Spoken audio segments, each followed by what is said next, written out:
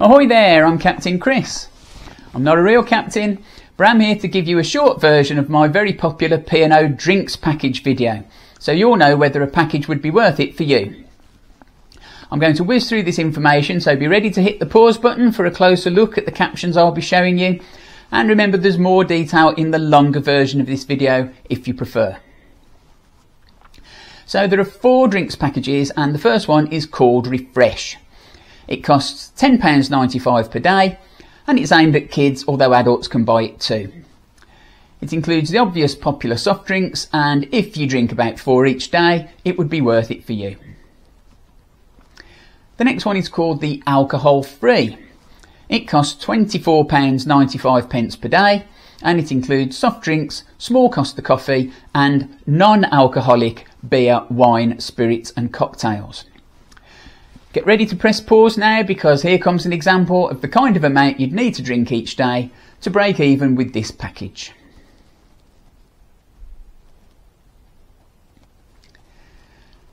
The cheapest package to include alcohol is the Classic, and it costs £44.95 per day.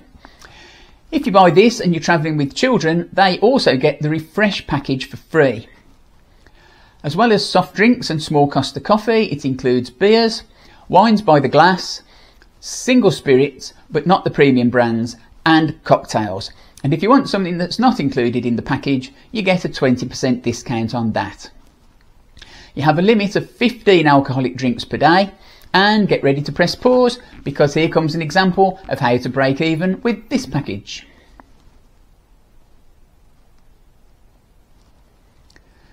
The dearest drinks package is called the Deluxe, and it costs a hefty £54.95 per day.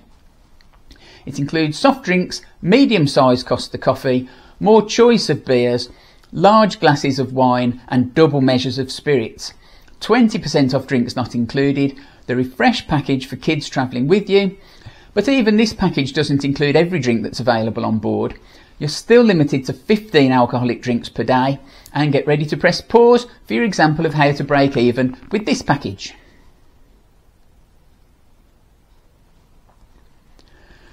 Remember that you're charged for your drinks package for every day of your cruise, so to break even with the drinks package you need to be getting value from it on every day.